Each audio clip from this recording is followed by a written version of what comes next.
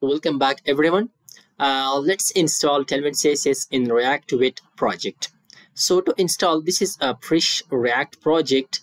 So let's remove this, save it, and let's check that. Okay, it's running. Let's come here to the Chrome browser. So React plus Tailwind plus Vite. Okay, so this project is running. Now let's install Tailwind CSS inside this project and to use Tailwind CSS and design it. So let's, for example, I would like to add the Tailwind CSS classes, so it will not work. Okay, so let's add class name. So let's make it like text read 500, for example, or let's make it blue 500, and also let's make it text 3XL. So it will not work. Okay, so let's come here to the Chrome browser. So it's not working. Let's now install Tailwind CSS inside this React Vite project. So simply come here to the Chrome browser and just search Tailwind CSS with Vite. Open this first one and just come here. Okay, using Vite. First of all, what we are going to need, we have created our project. Come here, we will just run this command. Okay, npm install Tailwind CSS, and let's copy this command. So after copying this command, come here to the terminal. So I will just check git bash and press, just paste that npm install Tailwind CSS, add Tailwind CSS Vite. Press enter. So it will install this now. Let's wait for this.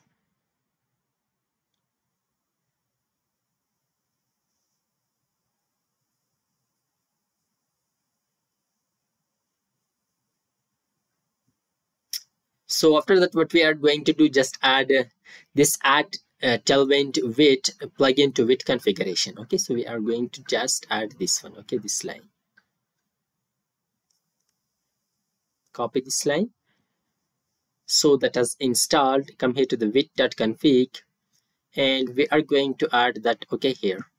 So just come here.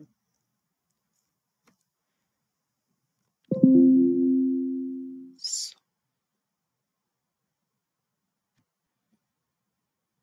come here back and add this Tailwind CSS and call this inside plugins also. Just come here and here, let's comma paste that also. So that's it. So after that, what else we are going to do? Come here down, import Tailwind CSS. Let's import this Tailwind CSS inside the index.css. So let's remove all these things, paste that here, save that. Let's run our project once again. I mean to refresh our project. npm undo, press enter. So the project is running. Let's come here and let's refresh that. So look at React plus Tailwind CSS plus Vite. The blue color has been applied, and also the text 2XL, 3XL. Let's change that. For example, let's make it read. So look at the color has been changed. So these are the Tailwind CSS classes that we can use. So it was all about how to use the Tailwind CSS with React Vite project.